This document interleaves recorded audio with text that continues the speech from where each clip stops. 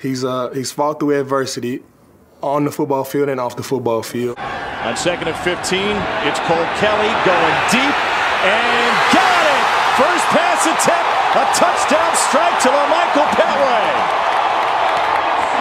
You had to compare him to any other GOAT in any other sport, it had to be like Michael Jordan or something. And here it is, Kelly, deep shot, end zone, it is caught, touchdown, Arkansas, Petway holds it in. When I started coaching him in Oakland, we nicknamed him the GOAT. He left the team for personal reasons to the end zone touchdown. Nice throw.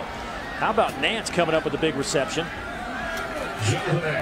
Nice throw to the corner of the end zone, 34 yards. It's a nice answer out on the heels of a pick six. You know what it kind of reminds me of a little bit, that throw? A little Ryan Mallett. Kelly will heave it downfield for the first time. You see the arm strength. Diving catch.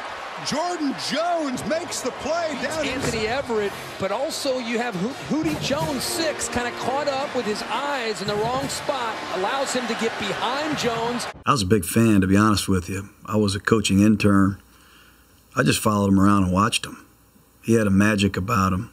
Really, this offense is built on just protecting the football and ball security and not turning it over. And we just play by play, we be able to run the ball and play action, and play by play, we just drive the ball down the field.